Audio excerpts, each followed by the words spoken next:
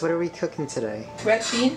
What I did was I cooked it for a while. I'm going to put it in the food processor, make it more like a paste. Put coconut milk, tapioca, and then fresh mango on top of it. So now moving, right? Yeah. I already put sugar when I'm cooking it. See that? It's like a paste. That's how you want it. I'm going to put it on the bottom. Just scoop it down. It's a lot different than the mango we make mango salad with. This one you want it white. You don't want it green. And you score it. Don't cut it all the way to the bottom.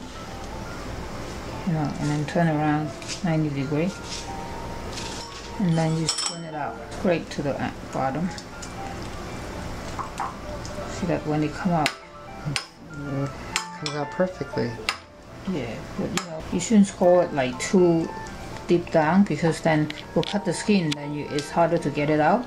If it stick together, you can just use a knife to cut it or use your finger to pinch it. Do it one more time. You basically score the top. See, the bottom shouldn't have, you know. Oh, okay. So you have to be gentle. Yeah, because you know. But if you do it, if you have done it a couple times, you sort of get a sense where your knife should go. But when you do this, it's, you know, take 2 seconds and then look like you slave your way to get it. Shake the coconut. This should be non-sweetened.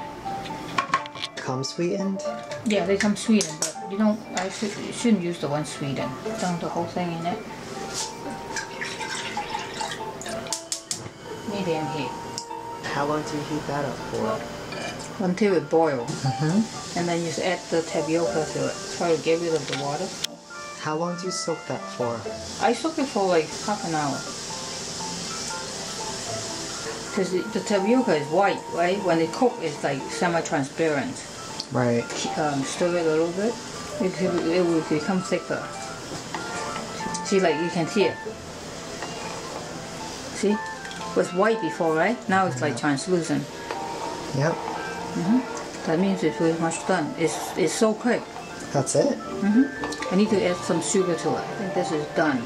Okay. I'm going to turn it off. Don't make it too sweet. I'm going to put 3 of these in. It's not going to be really sweet. And then you can always add sweet. You cannot take it out. And then basically, you know, like it will melt because it's still sort of hot, right? Because I want to just cool down a little bit before I add it to the red bean. And that's it. I mean, isn't that easy? Yeah. When it cool down, it thickens.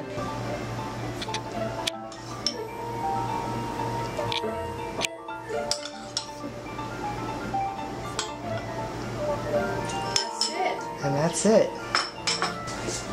It's pretty, right? It's very pretty.